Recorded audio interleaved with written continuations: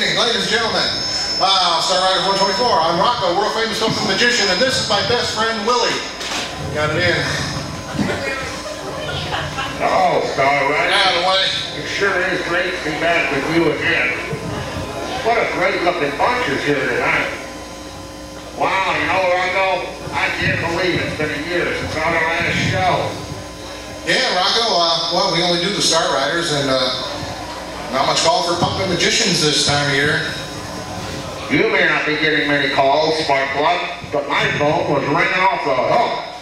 Come on, Willie, when I put you in the box, you don't come out of there for 11 months. There's no phone in there. You didn't tell them about our U.S. tour this year?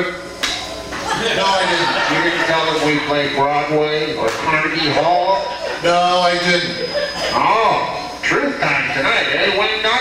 Yeah, truth time, Willie. Can you handle the truth? Oh, I can handle the truth, Wristpin. The question is, can these people handle the truth?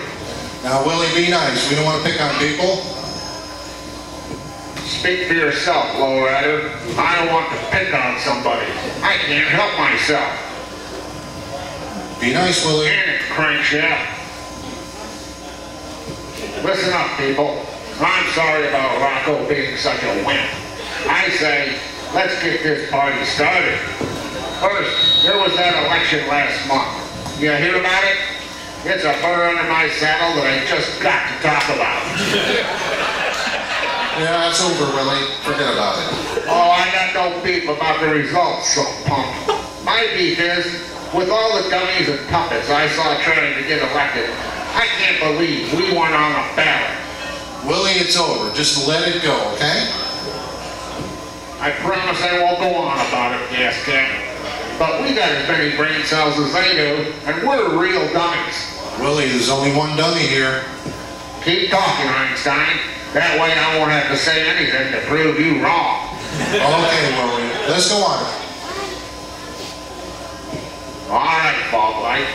Well, since I can't talk about those other elections, how about I mention our own elections? We have a new club president for next year, Ken Ellingson, and a new vice president, Steve Anderjack. We congratulate them both. Let's also thank Mike Griswold for his faithful service as our club president for 2 years. Well said, Willie. Yeah, touching, wasn't it? I can't be up here and not say something about those cobwebs hanging off Mike's chin. What's up with that? Looks like a snowball with lips. Mount Rushmore, winner. Willie, come on, be nice. Yeah, airbag. Here's a story about Mike that only a few people have heard. Is this going to be Mike true? took his bike to a friend's house to change his rear tire. His friend said he couldn't get to it for a while, so Mike said he didn't live far and would just walk home. On the way home, he stopped at the hardware store and bought a bucket and a large hammer. He stopped at a small pet store and bought an adorable puppy and 2 kittens. Now Mike had a problem. How to carry all this stuff home. That's a problem. Pipe down, Banjo Nut, and let me tell the story. While Mike was scratching his head, he was approached by a little old lady who said she was lost. She asked, "Can you tell me how to get to 255 Rose Lane?" Mike said, "Well, as a matter of fact, I live just 1 street past there. I would walk you home, but I can't carry all this stuff." The old lady suggested, "Why don't you put the hammer in the bucket, carry the bucket in one hand, put a kitten under each arm, and carry the puppy in the other hand?" "Why, thank you very much," Mike said, and he proceeded to walk the old girl home. On the way, Mike said, "Let's take my shortcut and go down this alley. We'll be there in half the time." The old lady looked him over cautiously, then said, "I'm a lonely widow without a husband to defend me. How do I know when we get in that alley, you won't hold me up against the wall and ravish me?" Mike said, "Holy smokes, lady, I'm carrying a bucket, a hammer, 2 kittens, and a puppy. How in the world could I possibly do that?" The lady replied, "Set the puppy down, cover him with the bucket, put the hammer on top of the bucket, and I'll hold the kittens." Oh, Willie, show some respect, please. No dice, Mousetrap. Check out Ken, will ya? He's the one that got us into Murray's for this party. Did you know that, Rocko? Yeah, I know that. Yeah? Well, check this out, Beefcake. Ken booked us into Judy's, or so he thought. He booked him with a guy named Guido, who also sold him a genuine Rolex for $20. Ken said the booking fell through, but the watch only loses 3 minutes a day. Willie, that was just a confluence of contradictory circumstances. Confluence of contradictory circumstances? Rocko, what are you smoking? Come on, I just meant that it's no fault of Ken's how that was handled. You should have just said that, petrol brat. I should also mention something that happened to Ken in California this year. Is this another true story? Get over it, old Ray. This is what Ken told me. He said he was riding along a California beach when suddenly the sky opened above his head and in a booming voice the Lord said, "Ken, because you've tried to be faithful to me in all ways, I will grant you one wish." Ken saw God? Yes, Wombat, he saw God. Ken said he pulled over, stunned by the sight of God, but at the same time thinking, oh, what the hell? And he said, build a bridge to Hawaii so I can ride over anytime I want. The Lord said, your request is materialistic. Think of the enormous challenges for that kind of undertaking. It will nearly exhaust several natural resources.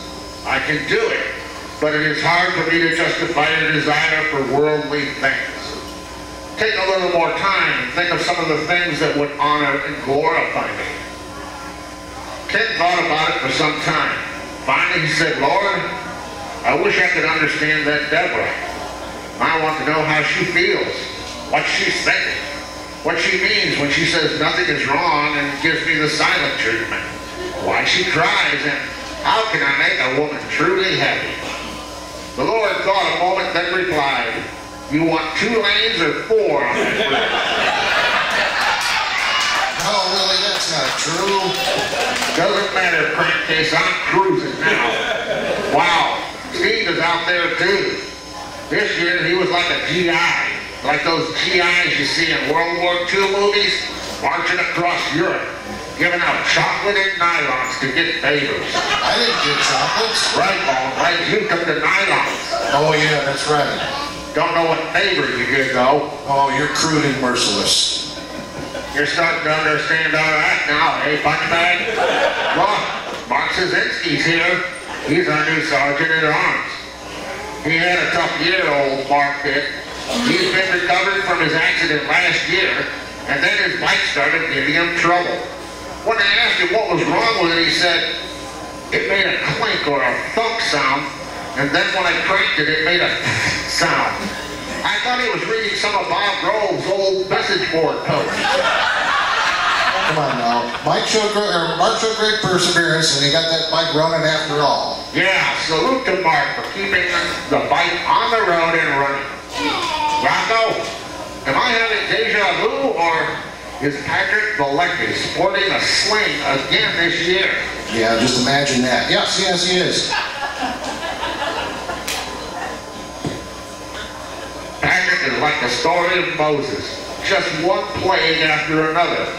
The way he works with motorcycles and ladders, he could be a star in Cirque du Soleil. Oh, come on, Willie, don't pick on other people's misfortunes now. Okay, heck nut. You know, Rocko, I see Cajun and Lee are here tonight. Shall I tell you a story about those two? Only if it's true. Oh, it's a true story. I don't need to make stuff up with this crowd. Okay, Willie. We all know how Cajun moves around these days. Bit of a struggle sometimes. Well, we had a ride one time out to get some ice cream in an old ice cream parlor in Buford. Cajun shuffled slowly into the ice cream parlor and pulled himself slowly, painfully up onto a stool. After catching his breath, he ordered a banana split. The waitress kindly asked him, crushed nuts, sir? No, he replied, arthritis. Oh, Willie, that's not a true story. Okay. Here's a story about Lee that I know you'll enjoy. One Sunday, Lee walked into church and sat down in the very front row. As the preacher was beginning his sermon, the devil suddenly appeared at the altar. The members of the congregation, including the preacher himself, fled the church in terror, all except for Lee in the front row. The devil noticed Lee still in the church and walked down from the altar to confront her. He roared at her, "Do you know who I am?" "Why, of course I know who you are," Lee calmly replied. "You're Satan. And you're not afraid of me like the others?" To which Lee replied, "No, why should I be? I've been married to your brother for the last 20 years. All right, Willie, come on. That's no true story either. So what, knucklehead? That was fun. Hey, people, I got a story about Rocko. You need to hear it. A story about me? Yeah, you, Clutchblade. I was there when you had the neighbors over for drinks last month. After eating, the wives left the table and went into the kitchen.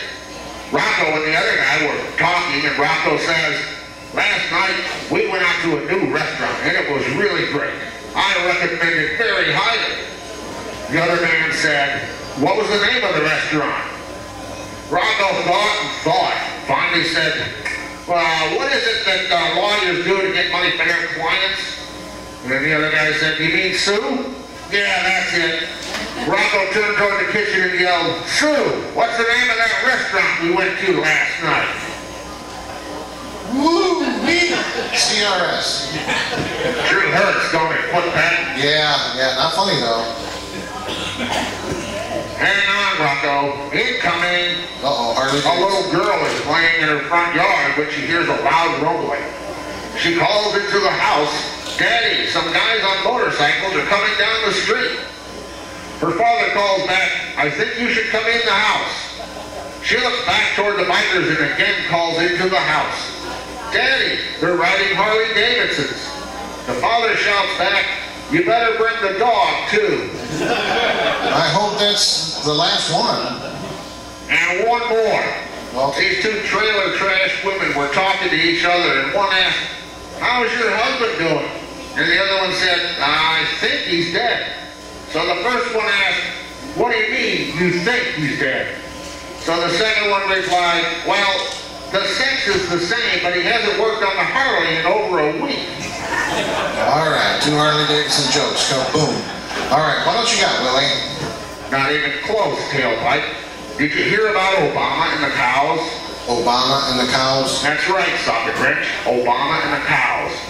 Last week, President Obama was walking 3 cows into the White House.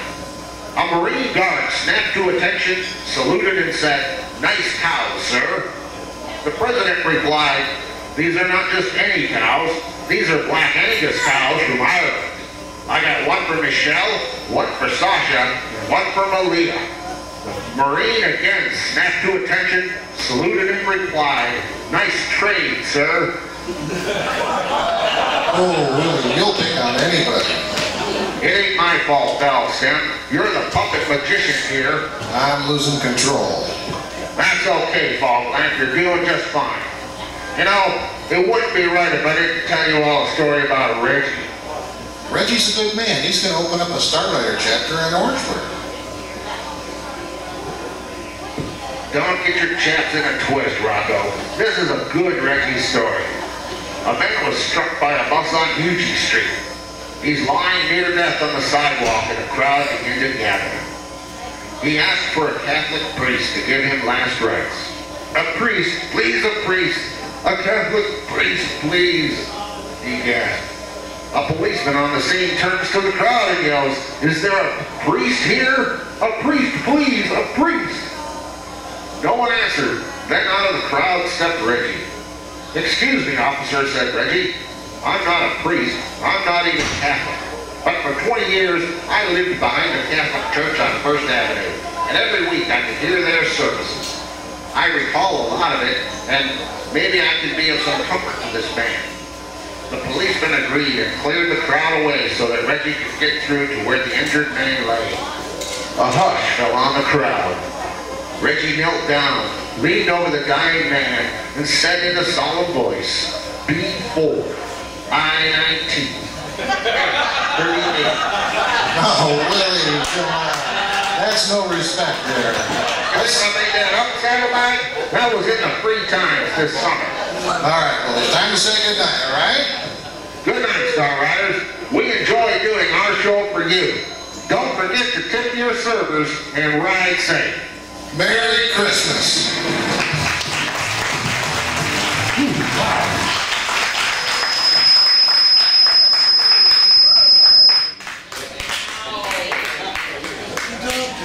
Boy, Mike's going crazy. It's not even on. Okay, that is the Shadow and Tassels show. Thank God. It is now time for D&D award show. The D&D. I was hoping somebody would ask. Yes, Dumb and Dumber award shows. This is Ken and Deb put this on, so if you get an award, feel lucky. That means you've been on a ride and you've been noticed. So Ken and Deb, without further ado, Thank you. the floor is yours.